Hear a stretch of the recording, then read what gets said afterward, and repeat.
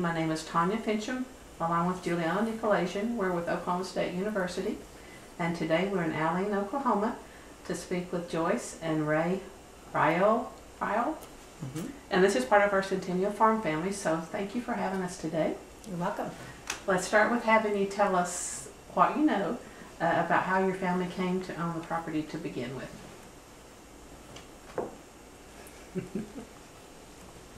Go ahead. No, it's your family. Well, actually, I guess there's a couple stories. We heard that my dad had said that this wasn't achieved actually in the land run, but my great-grandpa Watson traded a set of mules and a wagon for this land, and they farmed it for until he died, and then my grandpa Ralph Ryle took over the farming, and in 1970, well, Ralph Ryle was my grandma Grandma Ryle was a Watson. Okay, and they actually came, the Ryles actually came from Wiley, Colorado. They had some land up there and somehow traded this for that up there. And that's kind of how the Ryles got into it. And they have owned it ever since. So the Watson was your My great-grandfather. And what was his first name? His first name was John, and his wife's name was Selena. Yes.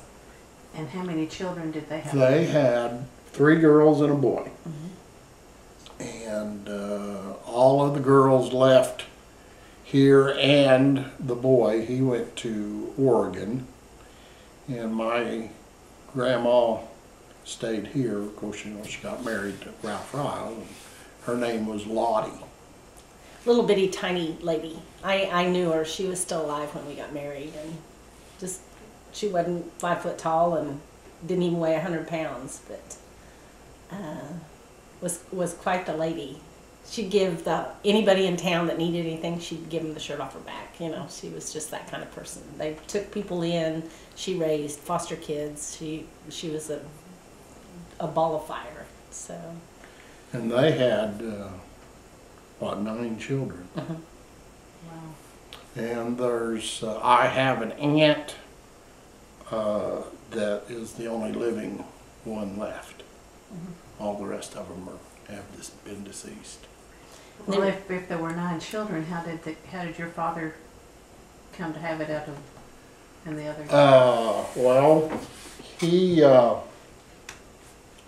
owned a farm 1 3/4 miles south of here.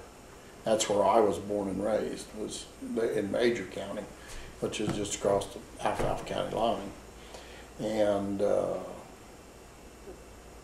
when my grandparents passed away, of course he was farming this because his brothers were, well, one of the brothers was a farmer up around Cherokee. One was a minister. One was a minister.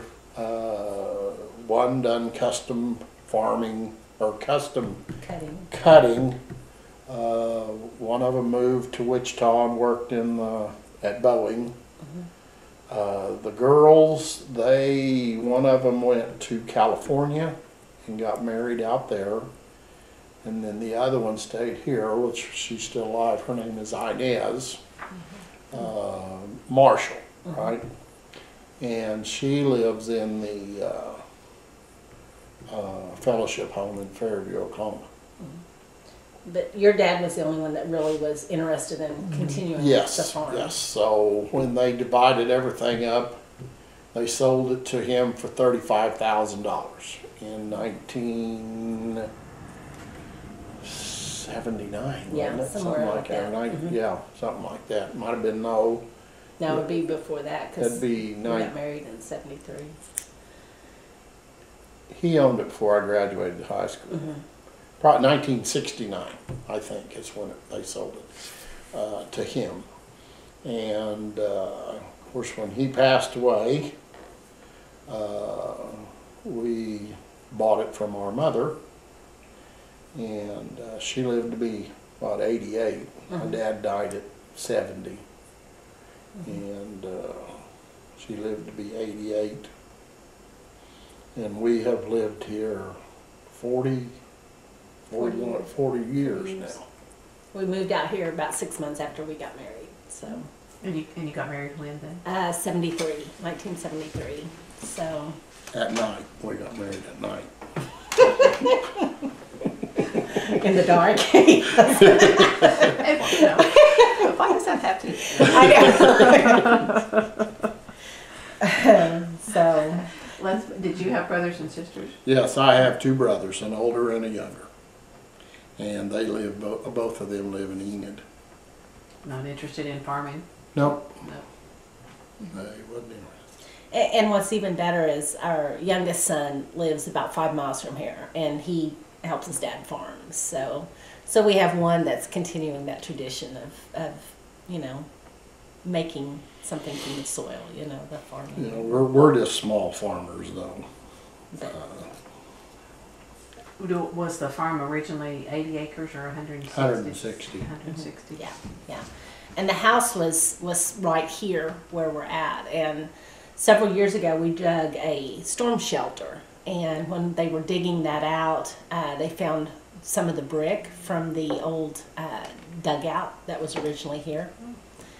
I have one of the bricks in my cabinet in there, but this is where it all started, And there was when we moved up here, there was an old cellar out there, and that's where his dad slept when they were kids. The boys would sleep down in the cellar because it was cool. So we ended up having to fill it in because it was, crumbling and stuff. But the horse tank. There's a horse tank out there.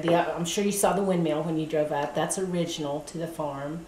And then there was a milk house, and so the water would go from the windmill through the milk house to keep the milk cold, and then run into this big cement horse tank out there.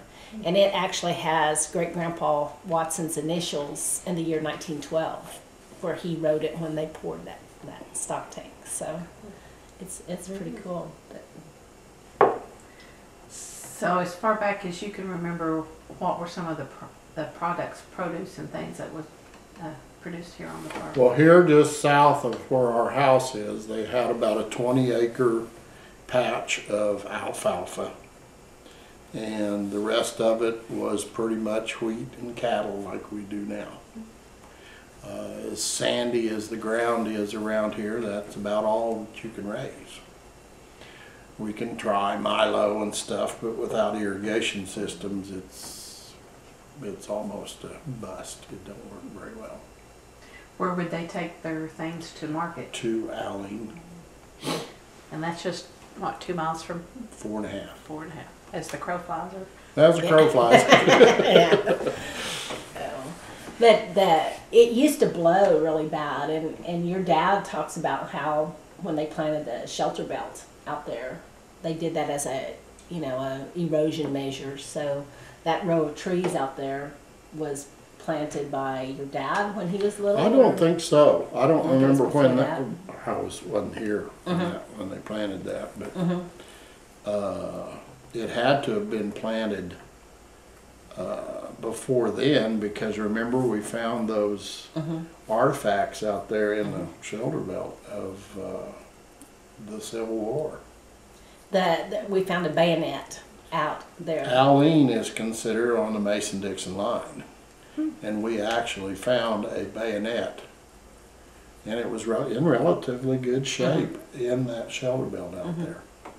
His dad and the boys were out there exploring, so it makes you wonder what happened here on this land, that the stories that we don't know, that, probably somebody does, but... Well, as a young child, would you come visit your grandparents here? Well, we only lived a mile and a half from them. and we seen them about every day. We always had, as long as they were alive, we always had Sunday dinner with them. And what would be the food? Chicken and noodles. Homegrown chickens? Oh yes. Homemade noodles. And my grandpa usually done the cooking on Sundays. So. Was that the grandpa that would eat dessert first? No, that was on That was the other, the that other was side. on the other side. He had one grandpa that he always had dessert first, you know. Can you describe that house to us? Yeah, it actually set east and west, and all on the north side were bedrooms. They had it was a 3-bedroom home with 1 bath on the north side. The center bedroom had 2 beds in it, and it was, well, the biggest room in the house.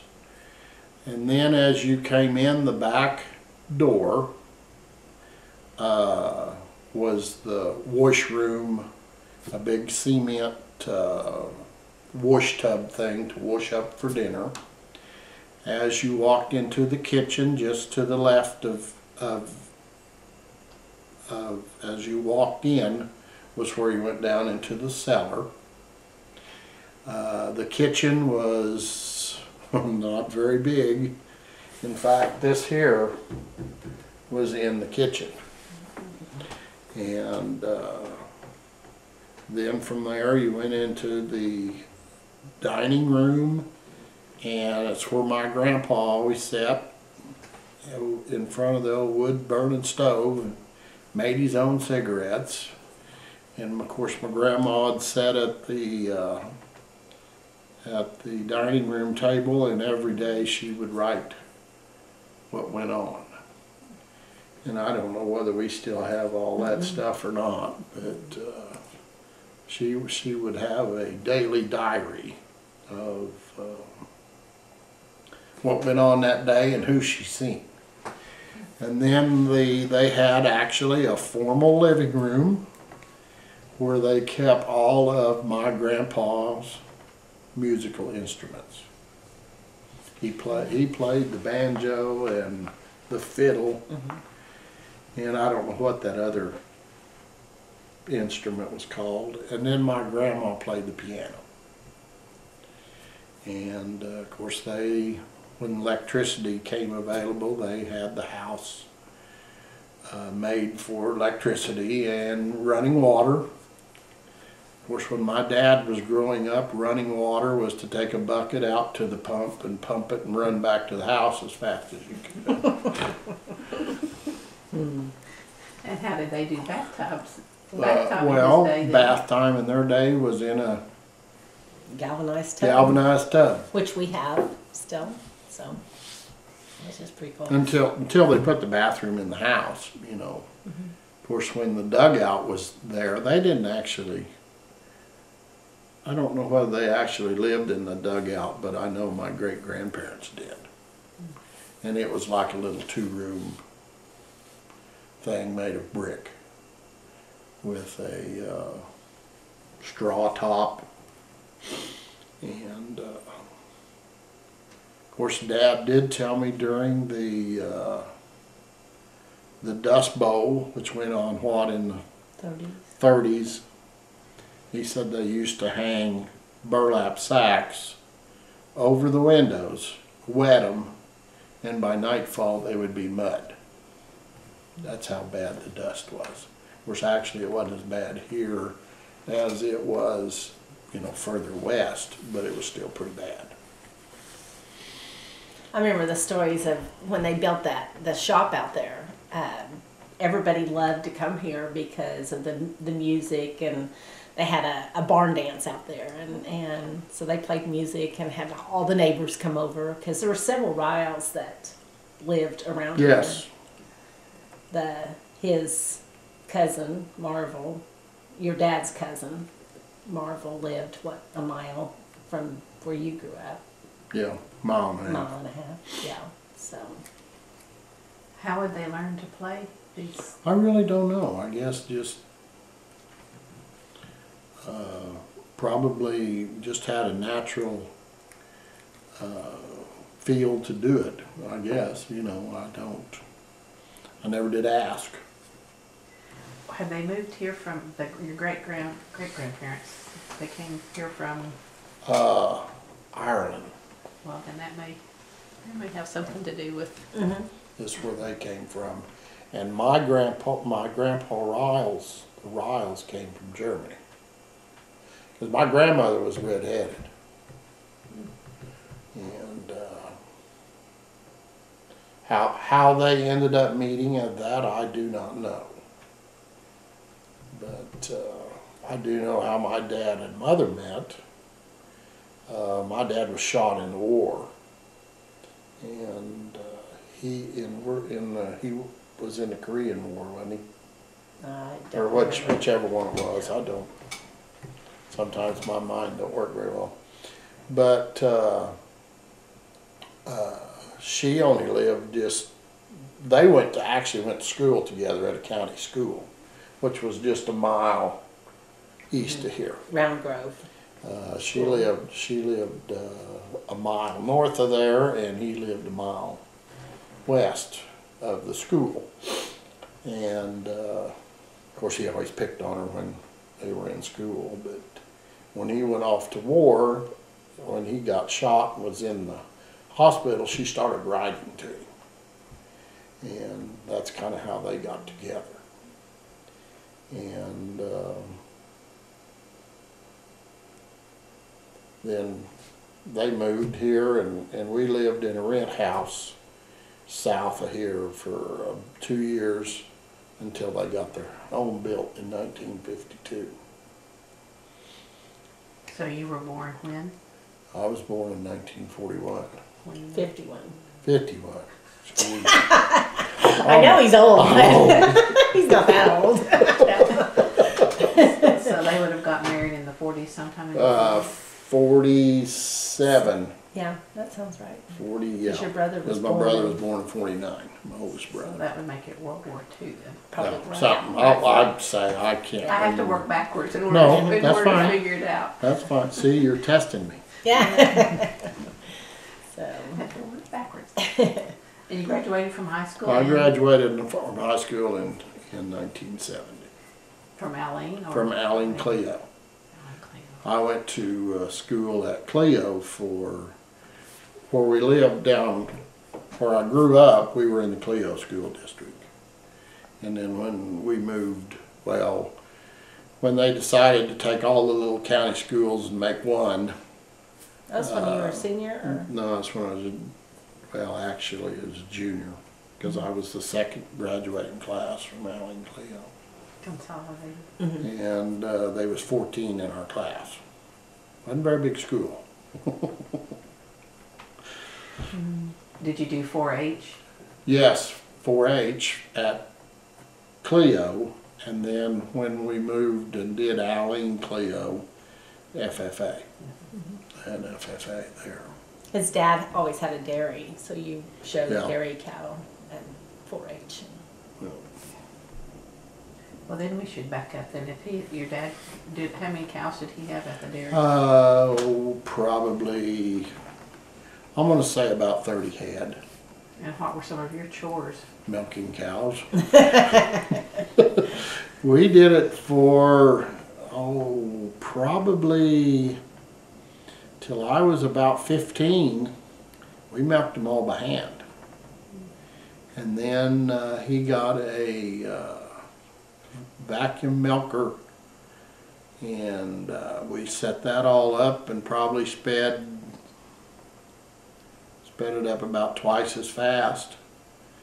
And of course, when I was 15, I'm going to say we probably only milked about 12 cows. But when he got the milking system, he had a bulk tank. He sold that milk to the Watauga cheese factory. And he wanted to go grade A, but then he would have had to have completely redone everything. So he sold grade C milk, which they made cheese and other products out of it. They'd have a truck come and pick it up.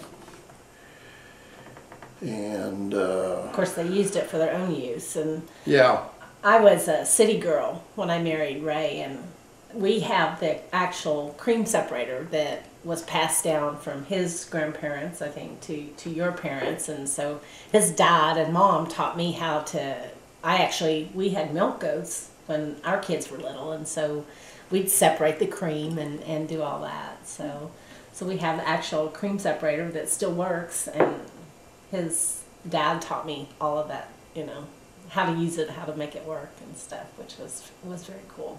Did the dairy have a name? Did it have a name? No. Would you have to get up milk before school? Oh, yes. And when we got home from school. Twice a day? No. The rest of the time they had horses and played, and didn't you? Yeah, but you had to work the fields too. You had to have a tractor. And was your dad's primary source of income farming? Yes, but now since he was shot in World War II, he did draw a government pension because he was disabled. He had very little use of his left leg. I mean, he could walk without crutches or stuff, but he had a lot of pain in his left leg. Did your mother work to supplement income? No, she did not. She was strictly a housekeeper, which she probably did more work than. We raised and butchered chickens and butchered our own pigs and cows and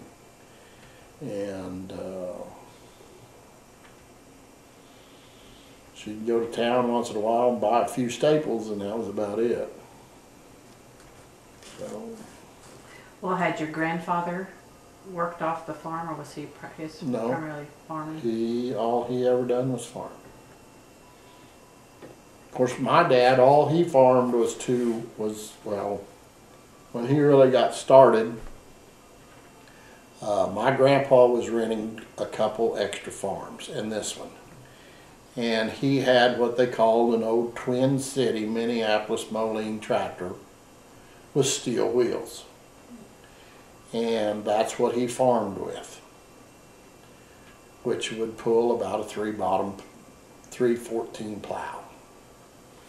And of course, when my dad was growing up, before my grandpa, I guess, got that tractor, they teaming horses. When they would harvest, actually my other grandpa on the other side had a thrashing machine. And that's what his income was from. And they would park it at a field with the old endless belts. And my dad's job was to run the team and horses and the wagon and hauling the shocked wheat to the thrashing machine, pull it up there and then put it on into the thrashing machine. And he was probably maybe 8 or 9 years old. But that was his job. And one evening when he went to put the horses up, something spooked him. And the barn door was only big enough for one horse at a time, but both of those horses got in through that door at the same time, which tore the wagon up. And he had to fix it because he's the one that tore it up. So. And that corn crib out there used to be 2 corn cribs, and that's where they drive through to unhook the horses. Isn't that right? Yeah. And then they had a big barn. Yeah, that burnt down twice. When my dad was little, I'm going to say probably 5 or 6, him and his 2 sisters were pretty close at the same age. And their job was to take care of each other. So the story was that they were out back behind the barn smoking corn cobs. And somehow, don't know for sure whether the match got away from them or they decided somebody was coming and they threw the corn cobs down. But anyway, the barn got caught on fire. And my grandma Ryle always kept telling me that my dad come running and hollering, call the police, call the police. The barn's on fire. Call the police. But then in what, The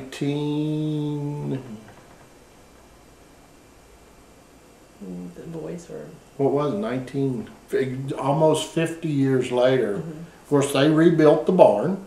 They rebuilt the barn. And it was here, sitting here when we lived here, and almost 50 years to the date, it burnt down again. It was electrical. The kids had some show lambs. All our kids have been involved with 4-H and FFA, and so we had some lambs in there, and something electrical started the fire, so it burned down. Yeah, almost 50 years to the date that it burned down when my dad burned it down. Well, when something like that happens, there's not a fire station close enough. Well, there wasn't when he was little, but we did call Aline, and they come out and made sure the other buildings didn't. Made sure the other stuff didn't. It's all volunteer fire departments. Didn't burn down. So, best thing when that happens is just let it burn, and you don't have near as much junk to pick up. But then we rebuilt about half of it, so that the kids would have a place for their animals and stuff. Where would you have to get your lumber?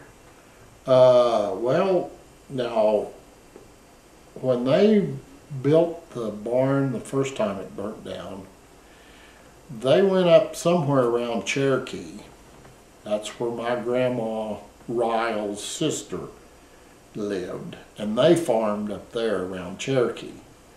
There was some buildings up there that somebody had, left the farm or whatever, and they actually disassembled the barn up there and brought it down here and re-erected the barn. So that's where that one came, the one that burnt down when we were here. I don't know what the one looked like when it burnt the first time. Didn't your grandpa have a sawmill or something? We had that big saw blade. Well, they're just to cut. Just a big saw to just make to cut on lumber and a few things, but there wasn't enough trees around here to do that, much of it.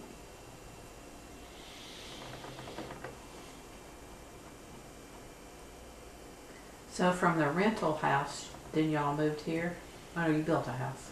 Your parents. My parents built a house a mile and a half south of here, used all the wood out of the school that him and Mom went to school in.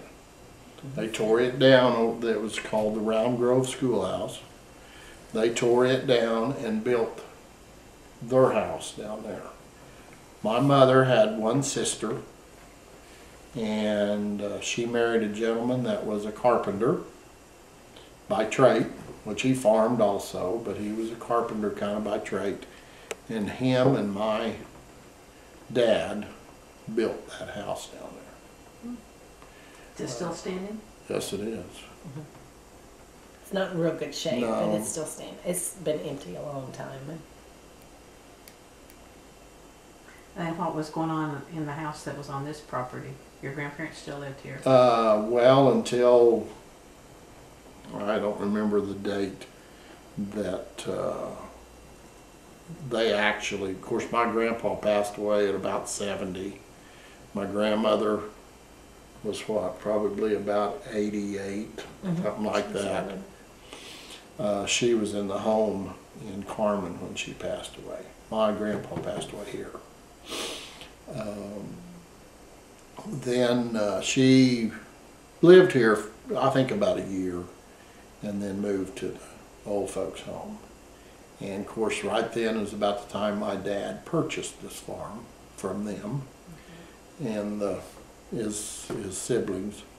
And then he sold the house, and it is sitting in Cleo Springs, Oklahoma. Moved it. From here. Yes, from here. Which they've remodeled and done some things to it down there, but it is actually sitting in Cleo Springs. Well, he always said he didn't think Ray or his brothers would ever get married, so, you know, they. Then we got married, what, a couple of years later, wasn't it? Something like that. But that house it needed a lot of work. But when we moved up here, we moved a single wide 10 by 50 trailer. 10 by 50 trailer house up here. And his grandma from his maternal grandmother had lived in until she. It was probably the hottest summer that ever happened around here, and we didn't have air conditioning. We had a water cooler in the living room, and that's where we slept because it was so hot. But then we eventually have this. It was funny because the other day he got a Social Security statement, you know, and it was like when we had in 80 something, when we had 3 kids, our annual income was like $8,500 annual income, you know. And of course, I stayed home and helped farm, and you know, and didn't work. We made that decision, just you know, to be a full-time mom, and so we canned and we did everything. Didn't we? Well, my mother did too. She canned everything. Well, she taught me everything. Yeah. Everything. There's a large garden then? Yes. Always. Yeah. Would you have to help with that? Oh yeah. We raised tomatoes and potatoes and onions, carrots, turnips. Trying to think, but of course, until I got married to Joyce, I didn't know what okra was. And I didn't grow any turnips, because I knew what they were. I like raw turnips, but I don't like them cooked. So you had to learn how to hoe pretty early. Oh yes. Oh yes. That and pull weeds and keep the chickens out. Well, when it was time to slaughter the chickens, who would do that? We did. But who's we? The My, kid, your kids, my or your brothers and mother and father. We were the chicken butchers. We would heat the water up, of course, kill the chickens and heat them, you know, heat the water up and scald them so that you could pull the feathers off. And my mom would, we'd put them in a cool tank of water, and she'd sit there and clean them, and then our job was to cut them up. You taught me how to cut up a chicken. Yeah. I'm a farm. I was a city girl. In fact, we used to butcher about 250 chickens a year when Joyce and I got married. When the kids were little, yeah. When the kids were little. That was a production then. Yeah. Oh, and the kids hated it. Oh my gosh! But you know, it's the way life was. You know, if they wanted to do new baseball mitt or whatever, you get out there and you butcher chickens. You know, and you did your part. You had to, you know, there wasn't anybody else, you know, so and that was our food. So. And then what would you do? Where would you sell them? The chicken? We just always had people that were just, you know, lined up. I could have sold twice as many as I did, but you know, we'd sell about 50 of them. Mm-hmm. And then the rest we'd eat. Of course, we'd give our parents, you know, chickens to eat. Yeah. Well, your mom and dad always come up and help. Yeah, they'd come and help. They were so close to our kids, and that, especially our youngest. He spent from the time he could, by the time he was potty trained, he was with Grandpa every day, you know. Claude would come up here and sit around and talk a little bit, and then him and Mason would go. They'd go out and take care of the cattle and just, you know. So he knows as many of the stories as the rest of us. You know, that's part of the problem. Everybody loses the history, you know, and that's why I was so excited to be able to do this, was to have some of it recorded. I've heard a few things today that I didn't know, you know. So. Was there a particular time of year when the chickens would be? We'd always do it in the summer. Mm-hmm. And then Spring, pigs yeah. were in the fall? Or? Yeah. Mm-hmm. Was your mother or grandmother involved with home demonstration clubs, homemaker clubs? No, not too much. I don't know that they had a lot of them back then. Of course, with us being in 4-H, they were involved in whatever our 4-H projects were, you know. They're real involved in the American Legion. Yeah, that and the church, the Christian church in Aline. Because the American Legion is the Kiner Ryle Yeah. Legion. It was named after the Ryles. So your dad always led the parade, and that was a really big, you know, because he served his country and, you know, and paid a price for it, you know, but in the First Christian Church, we got married in the same church that his parents got married in, which is, oh, it wasn't? Boy, you're telling fib. Oh, I didn't mean to. Howdy. I guess I don't know the story. We caught you in a lie. I'm busted. Who told you that story? I guess I just made it up. I don't know. That's what I always thought. Are you sure? They got married in Medicine Lodge. Oh, that's right. That's right. Dang. We'll put her on the spot when. Really? Yeah. Where'd Yeah. you get married at now? Our daughter got married in the same There church. you We got go. married in. Okay. I knew there was some continuity there somewhere. That's right. They ran off to Medicine Lodge, didn't they? Well, they really didn't run off. Well, they went on a train or something, didn't they, up there? They probably went on horseback.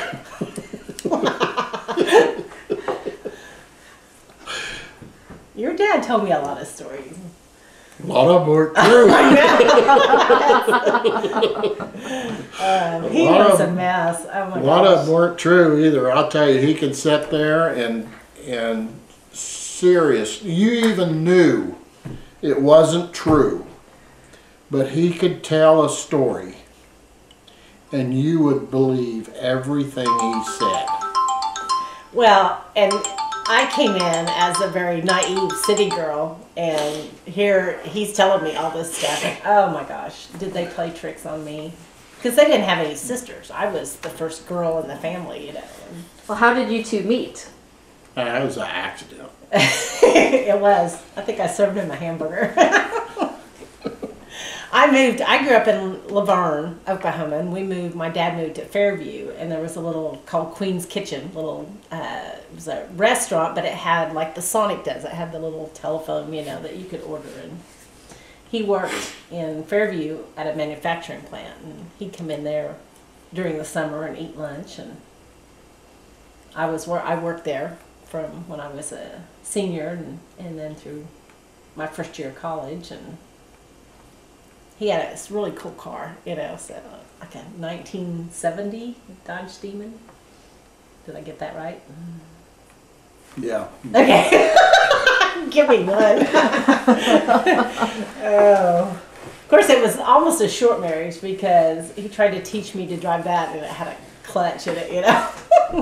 But it was like a competition clutch, so I couldn't even hold it down with 2 feet, much less. Oh, you could hold it down, but it's when Okay, you went to let it up, that spring in there would It was boom. Yeah.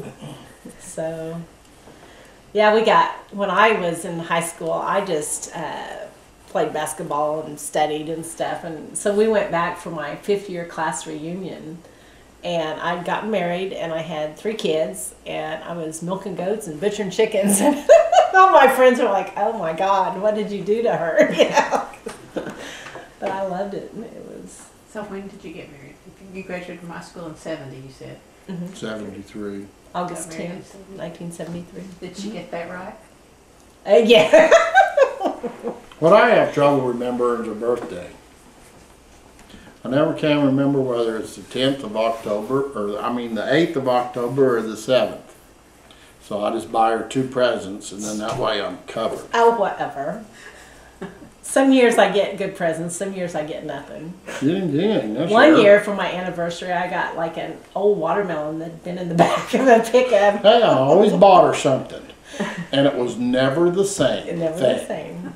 One year I got 5 milk goats for, that was I think Mother's Day or something. I don't remember. But so yeah, it's a. But one thing I have never bought her, and this is the truth, I've never bought her flowers. Ever. Not that she don't deserve them. It's just that I've never done anything wrong to ever have to buy her flowers. Whatever. I don't think I want to touch that. I know. I don't think I'd go there. No. Hey, 41 years. We made it that long. Well, when the farm came into your ownership, did you start making changes on some of what was grown? No. It's just what works here. You know, the options are kind of limited. I have tried soybeans about 5 years ago, and it actually cost me $5,000 more to grow the soybeans than what I made, so we didn't do that. We've tried Milo a couple years, and actually this year was the first time we ever got a Milo crop, and it made 40 bushel. Which is real good for him. Which is real good for dry land Milo around here. Our wheat crop this year was the worst that we have ever harvested in our lives, which averaged 3 bushel to the acre of what we farm. Just drought. And the drought just killed us.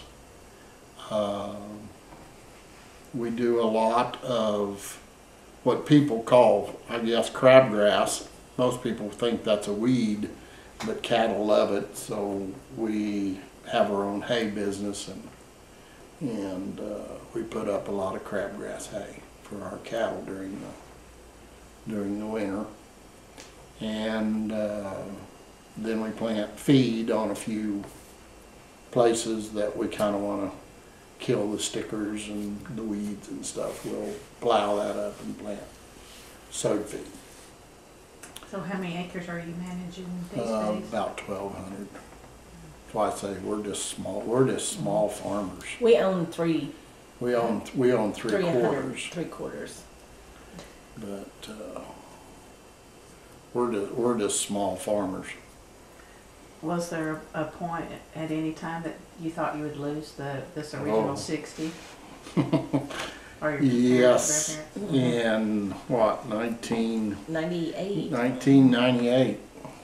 Now, our youngest one got out of high school, and I'd stayed at home with the kids, and that was our choice so that they could do the 4-H and the basketball and stuff like that. And the last one had graduated, and it was we couldn't even have electricity and food in the same week, you know. So I got a job as a receptionist for an oil field company in Enid, and Well, you drove the school bus. I drove the school bus part-time.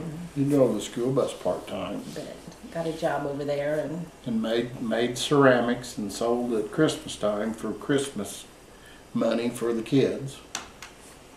But no, there was I think it was 1998, wasn't it? Yeah. Oh man. Was it weather related? Or Oh yes. That and interest was 22% interest, and it was just tough. it took a pretty good toll on us, but we came through it, and of course Joyce has a very good job, and if it wasn't for that, we probably wouldn't have made it. What are your thoughts on crop insurance? Well, it's good, but yet it's so expensive and after you have, just like, we were in was it called the El Nino year or whatever, when it's dry. The crop base in Alfalfa County is 33 bushel to the acre for wheat. But when you have 5 bad years, it drops a certain percentage every year. And see, our wheat base right now is probably only about 20. But you pay the same amount for what it was at 33. And of course, if it wasn't for crop insurance, it would have been really bad this year. You know, I mean, we didn't get a lot for it. But like I say, with getting a decent milo crop, it kind of evened out. But I have always had crop insurance, and will probably always still have crop insurance, because you just never know. Did your father have it too? When my father farmed, you could buy crop insurance through the federal government at $50. I believe it was $50 per quarter. And what that would do was guarantee you maybe, and I don't know for sure, but it would guarantee you like about a 10 bushel crop. Of course, they didn't have the means of buying better fertilizer, better, like OSU. We don't buy it from OSU because it's way too expensive. But we will buy a small amount and plant something, and then we harvest that, and that's our seed wheat for next year.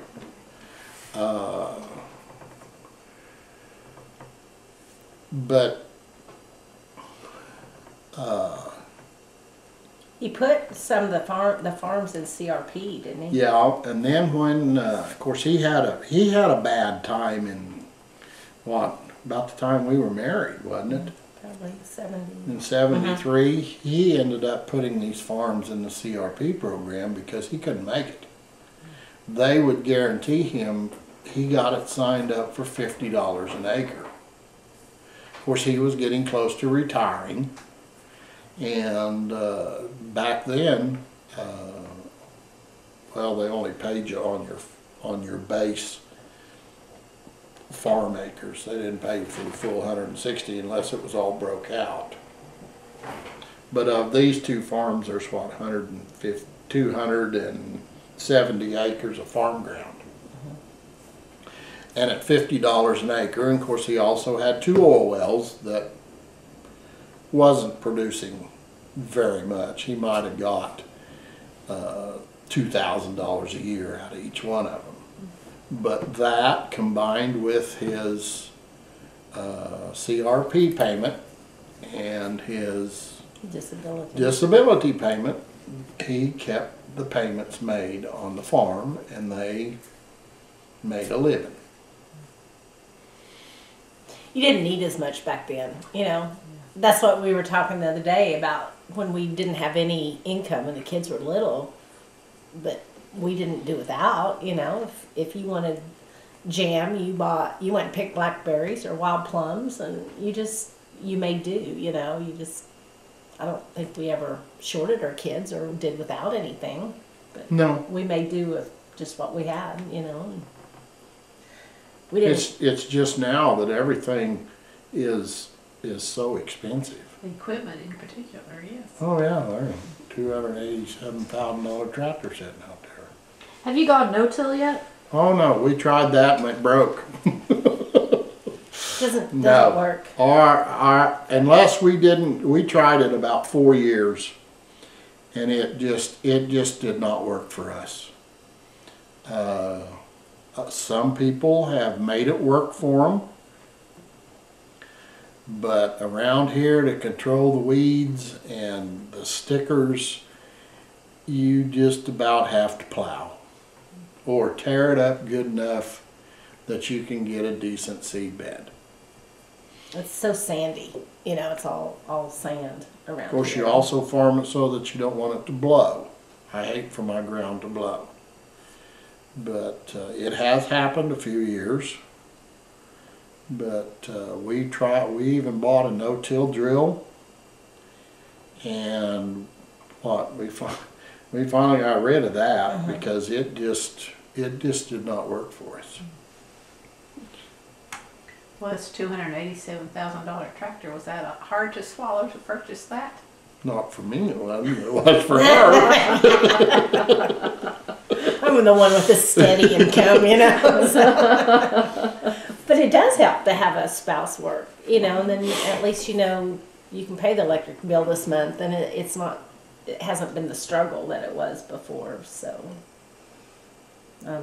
I ended up very fortunate, and this farm's paid off. It's ours. Yeah, it's the house, the farm is all paid for.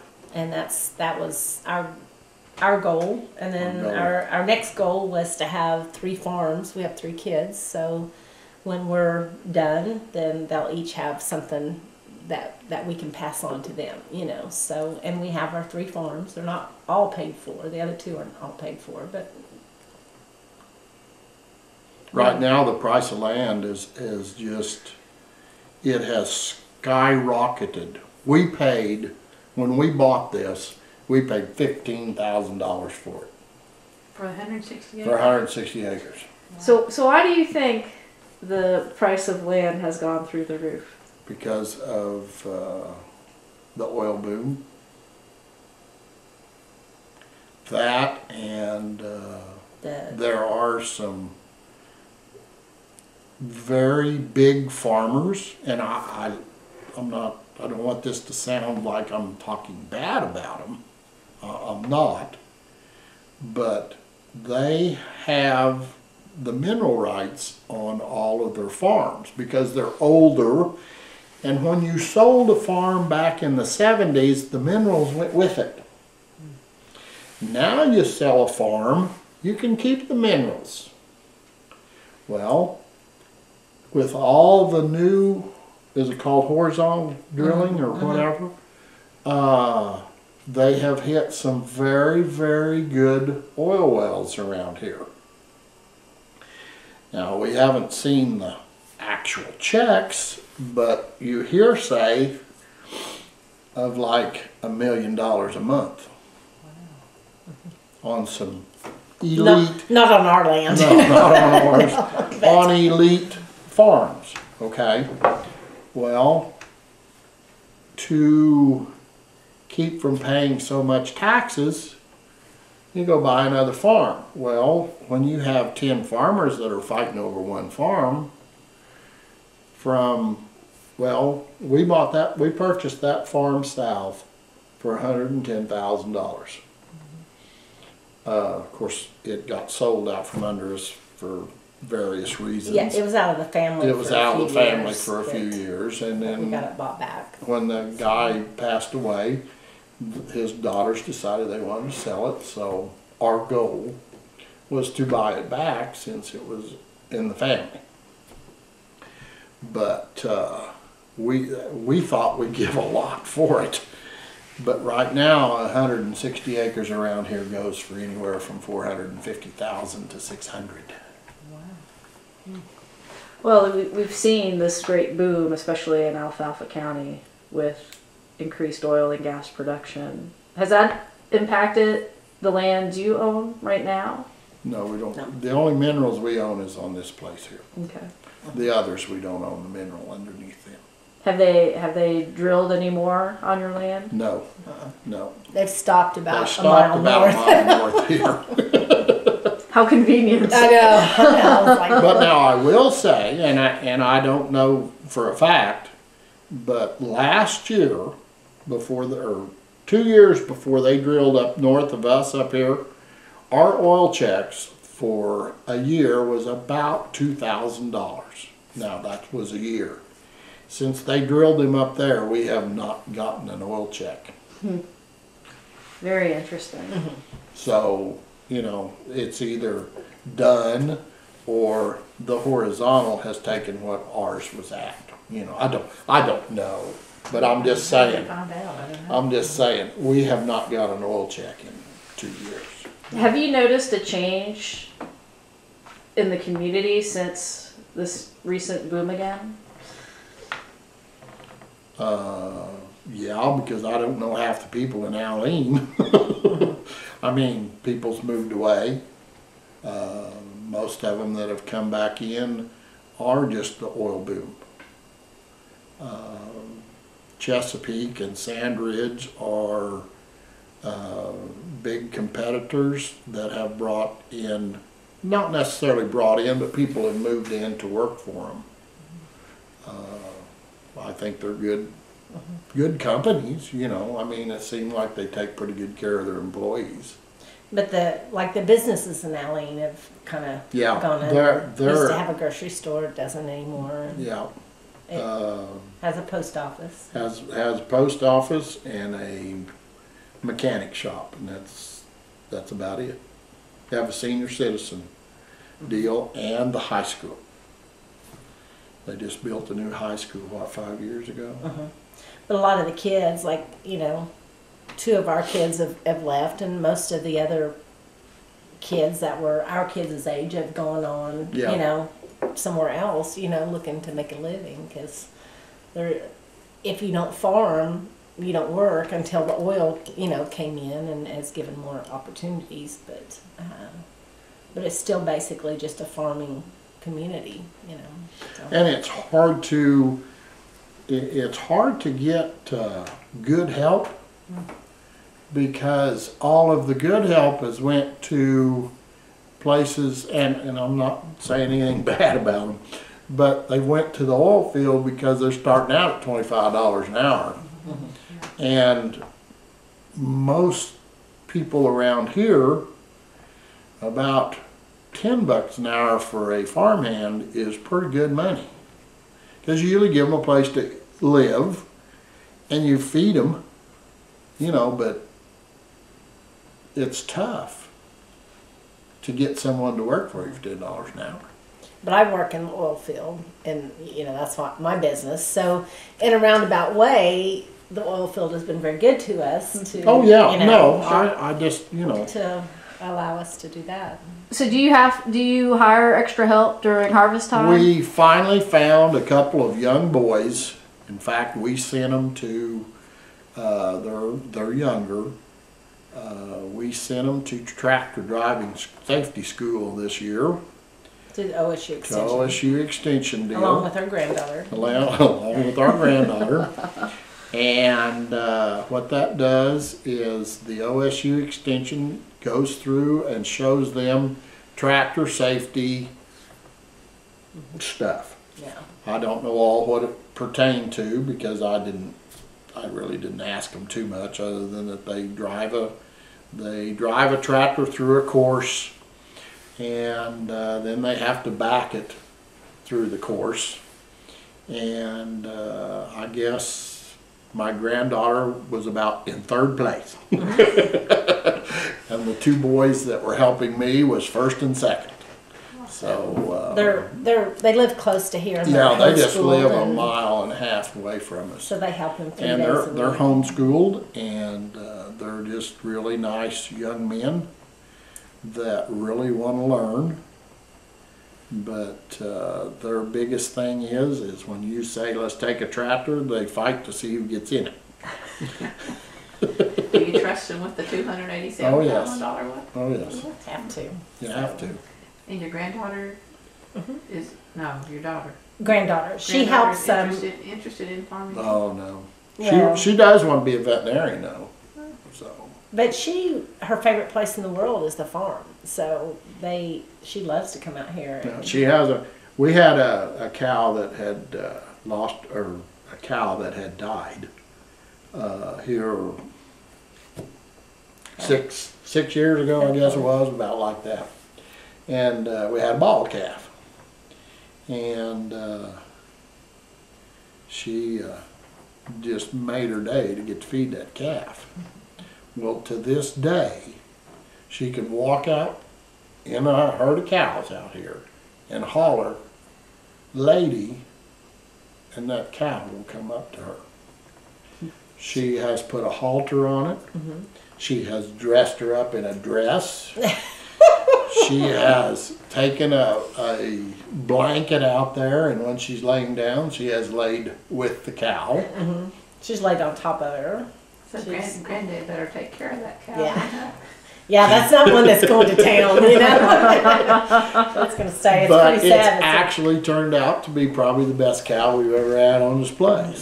We're just like his family. When you were growing up, we're very, very close, and our family is like that now. The kids love to come here. They love to come to the farm, and the little boys came at Labor Day, wasn't it? We picked apples off our tree out here, and we made an apple pie together. They're 2 and 4, and so we did it from start to finish, you know. And Well, Ray, did you always expect to be a farmer when you got out of high school? Did you plan? Oh, I don't know. It just kind of seemed when Joyce and I got married, that's what we wanted to do.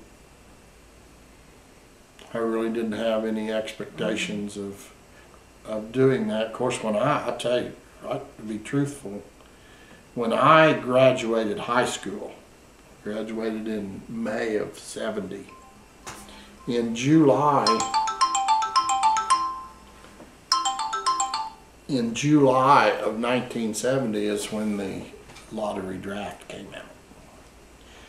And a lot of kids got the student deferment deal where they could go ahead and finish school, and I took my chances, you know, if I'm going to go, I might as well go. I wasn't going to enlist, but if my number come up, I was going to go. And luckily, my number was 361. So I should have never went to college because it became just a big party deal. And but he worked outside. oh yeah, I worked at Waldon Manufacturing for 27 years. So he'd Fairview. work, and then we'd Work farm. somewhere. Yeah. Yeah, we'd farm on weekends or after he got off work. So it was a struggle to keep the farm, you know, and stuff. But then I got Votech, went to Votech for mechanics and machinist. Yeah, and a machinist, and that's what I did down at Waldon was a machinist. And the last 7 years I was there, I was the plant superintendent. But it also gave him a lot of skills that we've used on the farm, you know, because he can make anything. You know, learned to weld and a lot of stuff down there. So. And they were very good people to work for. Well, I know it's hard to ask you what a typical day is on a farm today, but for you today, what's a typical day like? I fed the cats. Yeah. It's that time of year, you know. And So if we were in harvest season, what would it be like? Well, probably to the field about 7 o'clock, I suppose. Grease up the machines, blow the air filters out and the radiator, and fill them up with fuel, and depending on how much humidity there was, hopefully get started cutting about 11 o'clock. And if you can, you go as long as you can. Of course, the elevators usually close about 10 at night, so you always try to have the last load dumped so that you can keep cutting.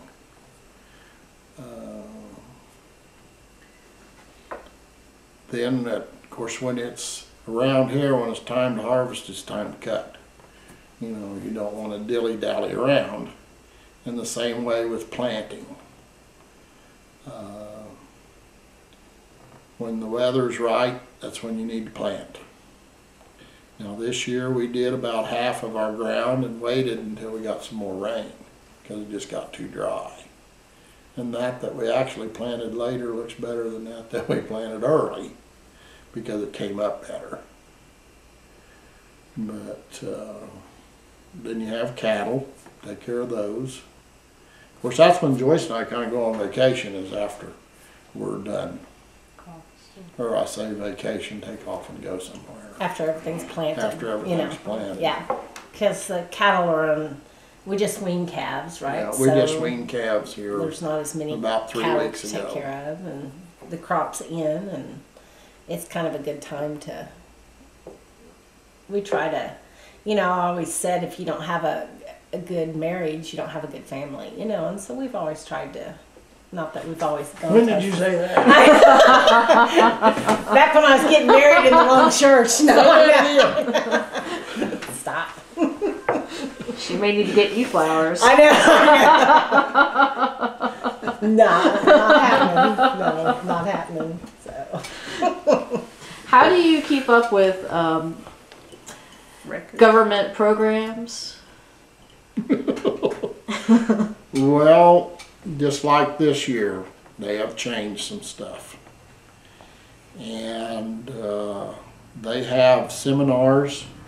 They have seminars that you can go to.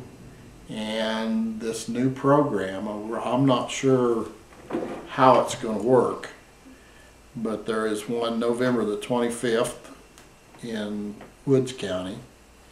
And there is one December the 11th, I think is what they told us at the FSA office on the 11th, that we have to decide out of, I think, 3 different.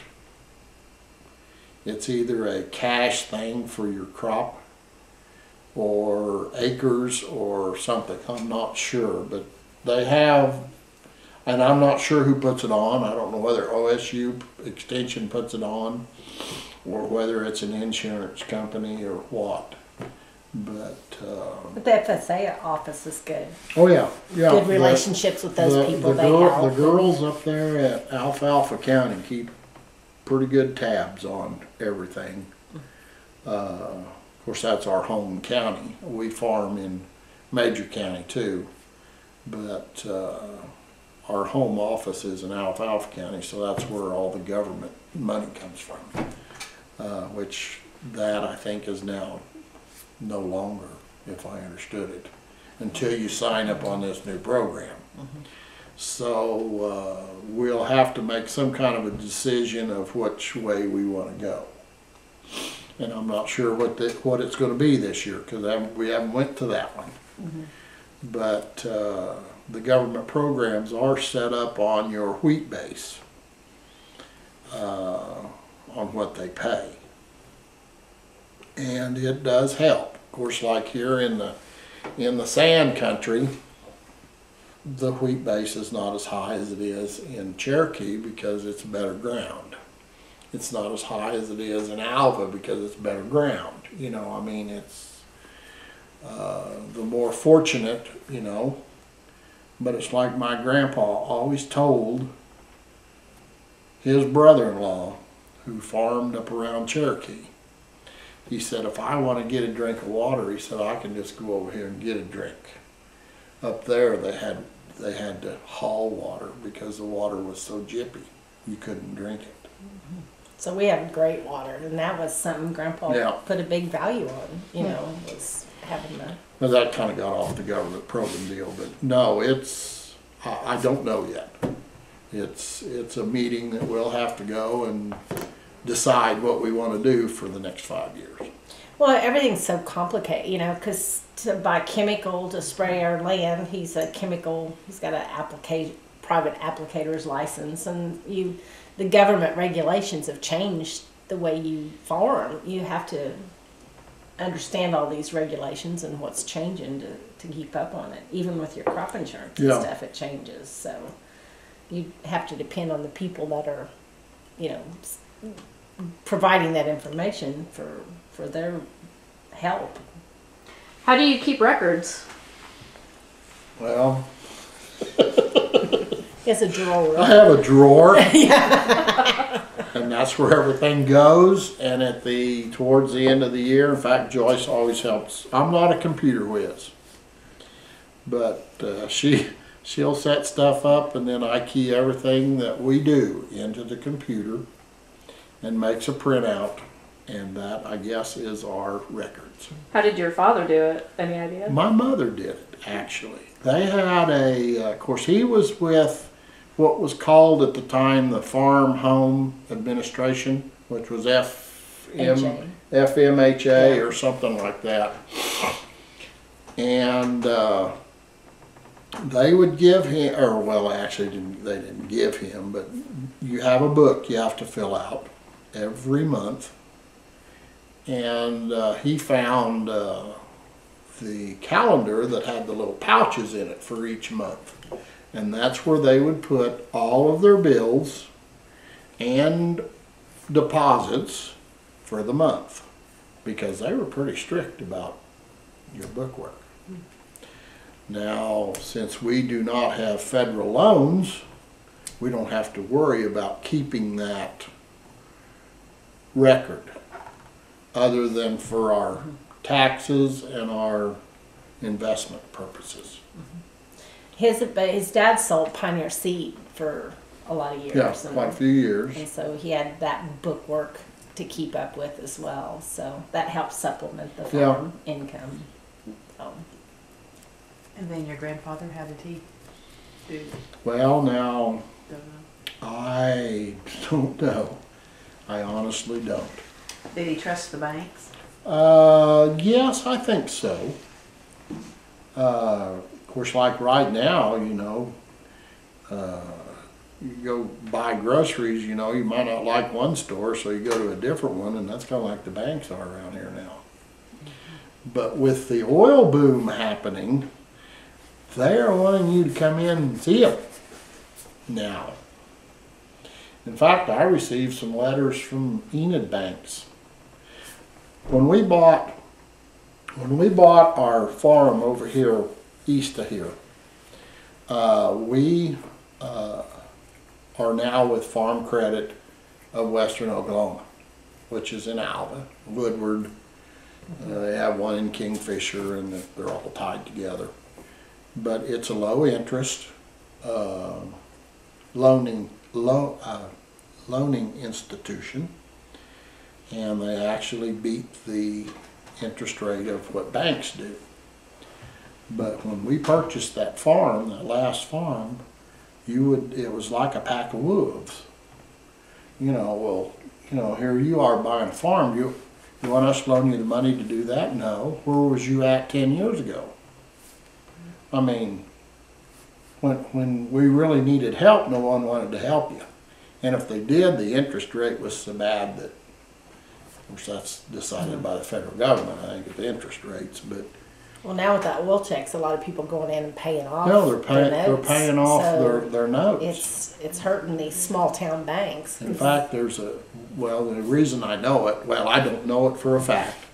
My son banks in Alva, and actually the gentleman that works with him is a distant cousin, but he's really helped my son get started, and they are looking for people to borrow money, because like I say, the oil boom has hit up there.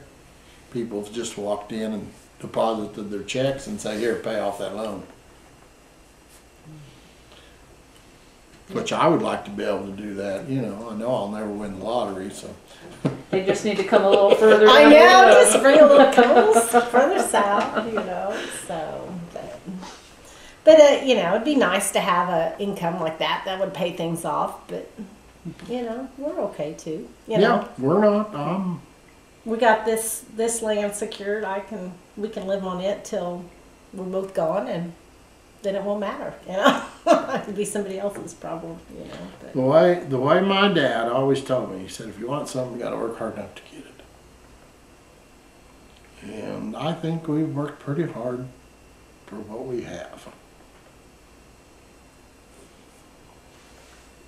And I've never really wanted a lot, other than just to make sure I keep it.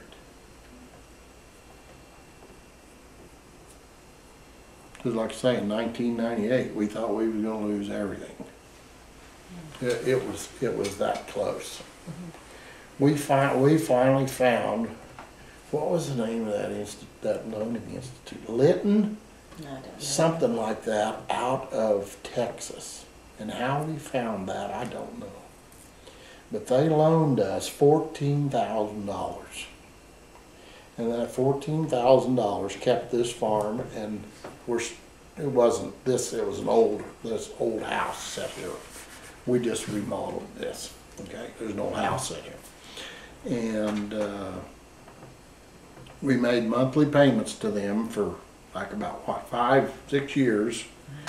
And then Joyce, of course, with her job, moved up rather quickly. And we paid them off. And then we never borrowed any money on it again. But no, this was just what, like a little 3-bedroom home here, and it's now a 5-bedroom with 3 baths. And They say when your kids leave, you can downsize. They just come back and bring more with them, you know. So we'll have them when they come home. We'll have them all over the place, you know. And we'd probably been better off to have just tore it down and built a new one. It cost us about that much, I guess. But there wasn't anything here we wanted to change. Mm-hmm. Now, we did change the kitchen around. Knocked out a wall. But, Knocked but out the a wall kids are like, and stuff. Mom, you like all this old antique stuff. Why would you get rid of the house that we grew up in? You know, it's got all the memories and stuff. So,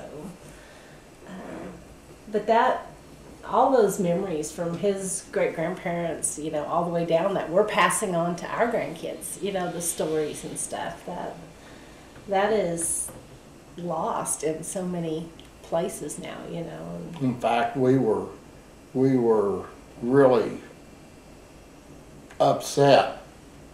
The shop sitting out here was, you know, Joyce talked about my grandparents building that and then having a dance in it. Well, it got, over the years, wondering, well, do we put money into it and fix it? You know, what do we do? So we finally, of course, after we got our house redone, what, a couple of years ago, when we've saved up enough money, we decided we wanted to fix that garage. And so we had the carpenters that done the house come and look at it. And we told them that we wanted it original, just almost like that, but we wanted the outside to look like the house. The hardy plank and the roof and all that to look like the house. So they commenced to tear off some boards.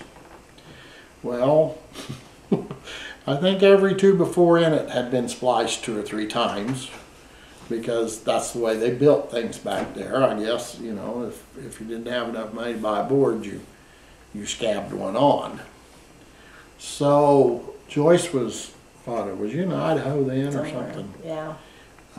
She called one night and I told her, I said, well, it's going to cost more to remodel it, to fix it, than it is to tear it down and start over. So unfortunately, we tore it down. We kept the cement. Yeah, the We've cement. got the old workbench that was in there when we put back in. And we built a lot better, sturdier building, I think. And we would have never seen any of the old wood anyway that was in it, so we ended up tearing it down. And we just did that out here about 3 months ago. That's just now getting done. So. But keeping what we can and preserving it, you know, but still making it a really nice farm. That's what your dad would have liked, you know, and your grandparents as well. We think it's one of the nicest places, you know, around, and just nothing fancy, just good farm folks, you know, just good old home. so it's hard to keep. It's hard to keep old buildings in shape. You could drive around the country and see that on these old barns, you know, because you could end up putting tons of money into it, and then you still have an old barn. And the windmills, we've noticed some of them are in better shape than others too. Yeah. So. Well, this one here, it's been a long time since it's worked. In fact, that was where the well was drilled, even for the house. It was set up so that it pumped, and then they had a an electric deal in there to suck water out too. I don't remember how it was set up. And they always had them in pits. And of course the snakes and everything else get in them. And then when you have a water leak, you have 2 or 3 foot of water in there, and that's not good either. But we did not want to get rid of the windmill. But the head up there on top is I forget who made it, but you can't buy them anymore.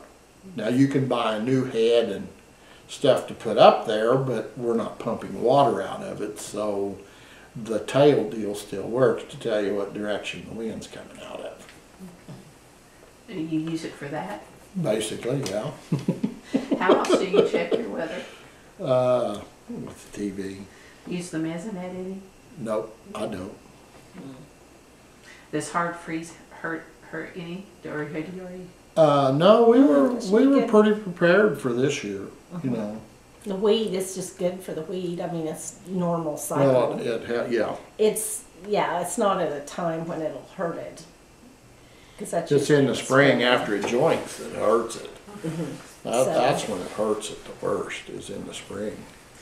Do you have a favorite time on the farm? Season-wise or time of day, either one? No, not really. I don't think. Maybe dark. Yeah. Your tractor doesn't have headlights? Yes, it does. We used to work long past dark. Yeah, we did. But we've kind of, you know. Of course, with bigger and better stuff, it doesn't take us as long to put in a day's work, I guess. Well, what kind of tractor did your dad have? We'd started to talk about that. My dad, my grandpa had of course he did with the horse and the plow and the whole works with, you know, horses. And then he bought that Twin City Minneapolis Moline tractor that had the lug, had the metal wheels on it. And I don't remember what year it was, but they converted it over to rubber tires. And then my dad bought a GB M&M tractor, which was on propane. And that's what him and my grandpa farmed together with. And in 1954, my dad bought a brand new Massey Ferguson 50. And that's what it was mainly a 3-point tractor, and that's what he helped supplement in with when they got rid of that old Minneapolis Moline tractor, that Twin City. And he farmed with that till 1967. And in 1967, he bought a brand new John Deere 4020. Switch brands. Switch brands. And we've driven green Yeah. since. It's been green ever since. In fact, our first tractor we owned was a 63 model 5010. No cab. No cab. Well, it had that canopy. Well, deal that's on not it. a cab. That's a shade. No air conditioning. No. No air conditioning. Well, the 4020 didn't have air conditioning either. Back then, man, if you had an air conditioning tractor, you was way above everybody else. But no, I went around the field a lot of times on that M&M GB with a little 4-bottom plow. How would you keep your mind busy during those laps? Sing to around? yourself, Sing. I guess. We should have him sing for us. Yeah. Probably not. Not a good idea. Actually, I do remember one summer, I was plowing up here. I don't remember whether I was plowing for my grandpa or for Dad. I don't remember for sure. But it was towards the evening. It was summertime. It was towards the evening, and it was an old trip plow. You had to pull the rope to trip it out of the ground. But Dad told me since it was slate, you know, just don't worry about tripping it and finish up this much of it, you know. So I was driving around fields, you know, and all of a sudden I come up on this plow sitting over here in the field. Well, I looked back and I'd lost my plow. I drove all the way around that field. Didn't know you were missing a The plow. hitch had broke. So needless to say, I hurry up and get that tractor around over there so it don't look like I drove all the way. Of course, I never thought about the tracks in the furrow, you know. And of course, Dad asked me how many times I went around the field before I realized I'd lost that. And then your dad, he was he's even a worse nut than Ray is. We were down south when we were doing that waterway, and there was water down there, and Now we've been married what, about 4 years? yeah, not I very guess. long. We pulled some really bad stunts on her. Yeah. But anyway, we were down there working on a waterway, and we got that 40-20 stuck. So we went to a neighbor and borrowed his tractor to pull it out. Well, when the water broke, the platform on that 40-20 was probably about 3 foot off the ground. Well, the water was running over the top of that platform. So there's pretty deep holes, and it had dual wheels. So Dad had convinced Joyce that we lost the chain out there pulling that tractor out, and said, I had shorts on, so. you need to walk out there and see if you can pick that chain up. Wasn't that what it was, the chain? Yep. Oh yeah. Oh, no, you need to get a little farther north. So she'd walk a little far. Now come this way. And of course, when she did, the hole of where we had spun for that tractor being stuck was probably about 5 foot deep. I just went plumb under. Oh, I come up, I was spitting mad. There was mad. steam coming off of that water. But they always said that they could hear his dad laughing all the way up here to the house, you know, because he was just thought that was a... Seems like that should have earned you flowers. Something should I wasn't one have, that did think. I know. Oh, his dad was a mess. We've sent her after panel stretchers, and There is no such thing as a panel stretcher, but I'd run all the way up to the shop till I can't find them, you know, and I'd run back. And, they were just laughing because, you know, I'm the dumb city girl, you know. Maybe 41 years has been too long. I know. I know where your suitcase is at. I loved your help dad. I loved your mom, but I loved your dad especially. You know, his mom was just real quiet and, you know, always wore dresses and just took care of her family and did, you know, but his dad, oh my gosh, he was fun. I'd get mad at him, but he was always laughing and making us laugh, wasn't he? What were holidays like Thanksgiving and Christmas?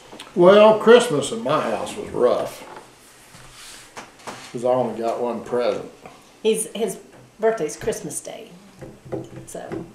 I always got a better one, but that wasn't the idea of it, you know. But that one year you were, what, 3 or 4, and you got a drum? Didn't take long to break the drum. So he's running through the house, he just opened it, bing, bing, bing, bing, boom, fell on it, and broke his only toy.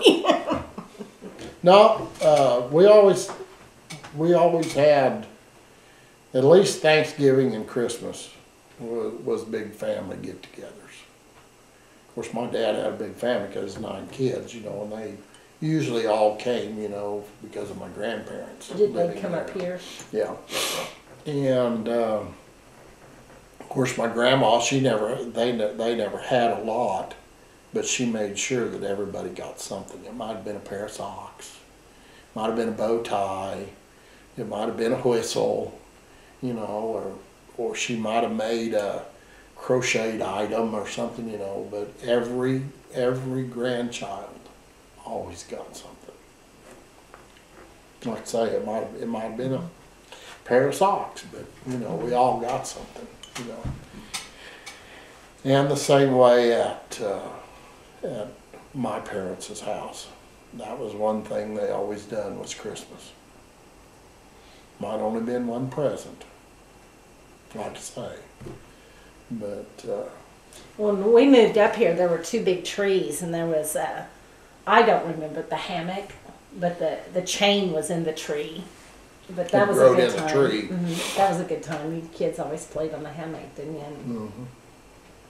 That's what we usually ask that too. What would you do for fun since you work so hard? What would you do for fun?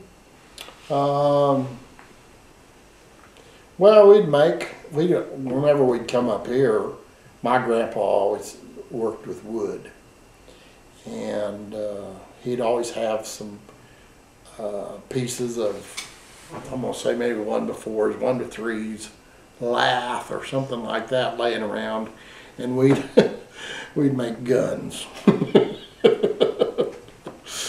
Or we would take down when we lived down south when we were growing up, we'd take old gears and find as many nails or whatever we could in an old 2x4, and we'd make our own tractors. And think of being big farmers, you know, I guess, and whatnot. But we made a lot of our own toys to play with when we were little. And then, of course, in the summertime, we had horses. And part of our job was, of course, my dad rented some ground over east of here. And part of our job was to drive the milk cows up for the pasture and put them in the pasture for that day, that morning, after we got done milking, and then of a night to bring them back around 4 o'clock. And well, that was work. That wasn't fun. well, it was. Oh, you made it. It was fun. We made it fun, I guess. Mm-hmm. We'd always do like trail rides. If there was a mud hole, we'd make them cows walk through it. Imagination, huh? Well, when you got in trouble, who would discipline you? Both of them. My dad would whip us with a fly swatter, a wire one, and whether we needed it or not, he'd give us at least 5 swats. And we usually needed it. Yeah. We usually needed it. One time, of course, you see stuff on TV when you're little and you think, especially back then, you know, that could be believable. Well, my older brother and I, we hung my younger brother literally by the neck. Yeah. Stood him up on a barrel. And kicked the barrel out. And he survived. Yeah, he survived. He's okay. He's okay. No. We found an old bicycle, and of course the back end of it was all messed up. But we built a chariot, and actually, of course, with the horses, we fixed a way up to pull that chariot. And we probably had more fun with that thing because when Dad was out plowing, you leave a plow furrow. Well, I don't know whether it was me or my younger brother got the idea, my younger brother, but my older brother was on it. And we got the big idea to cross that plow furrow, pulling that chariot. Well, you can imagine what that done to that chariot. It just stood it up and he just kept going. Broke the front wheel off of it. But I guess that was fun. That's a wonder any of them survived, I think. Well, when you turned 16, your dad locked you in the Yeah, stanchion. he locked me in the stanchions. Of course, In the milk barn. they were homemade wooden stanchions. Which is where stanchions, where you Put the lock cow and lock them in there so that they'd stay in there and eat. And usually once in a while, to keep the feed from rotting or getting bad, we had a deal made where you dig it around the 4x4s or the 2x4s that came down through it, where the cows can lick it out. And of course, like I say, my dad could sell sand to an Egyptian. I mean, he that's just was his temperament. And he said, "Would you mind cleaning them deals out real quick before we bring in more cows?" Well, sure.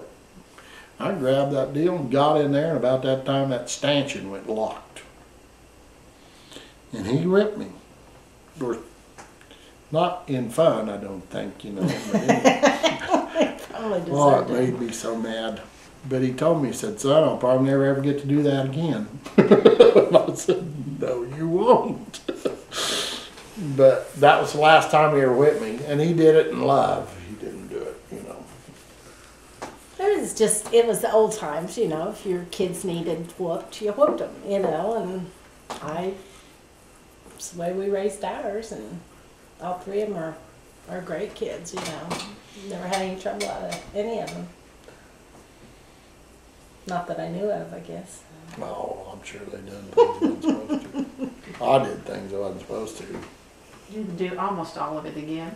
Yeah, I probably would. I don't think there's anything I'd want to change. Well, and our final question will be, what do you see for the next 100 years for the farm? Oh, probably my youngest son still farming it, and hopefully our grandkids hanging on to it. We want it to stay Ryle. We want to if we can leave it where we can get these 3 farms paid off, they'll have, especially this one, but then they'll have a legacy that comes behind that maybe they won't struggle like we had to struggle, to keep it and buy it. And I think, I don't know, our granddaughter, she's 15, the oldest one, and she swears this is her house. She's coming back here. This is where she's living. So, I think things change, obviously, but I think they will all, our daughter's she's about an hour away in Woodward, and our oldest son's in Arkansas, and I don't know that they'll ever come back. He would choose to, but marriage and stuff makes a difference in jobs. But I think they all are very grounded in the roots of the farm, so this will always be home to them, and I think it'll always be home to our grandkids. There's not a better place in the world than right here. I'd say great-grandpa Watson would be happy. Mm-hmm. We were having a discussion. I was in Houston last week, and it was like, where would you go on vacation? And I was like, I'd go to the farm. And they're like, but you live there. And I said, but it's the best place ever, so this is where I always come back to. He'll never leave. And hopefully our kids will be here for another 100 years plus. So. Anything else you want to add before we sign off? No. This has been fun. It's been good. Well, we thank you very much for sharing. It's been great.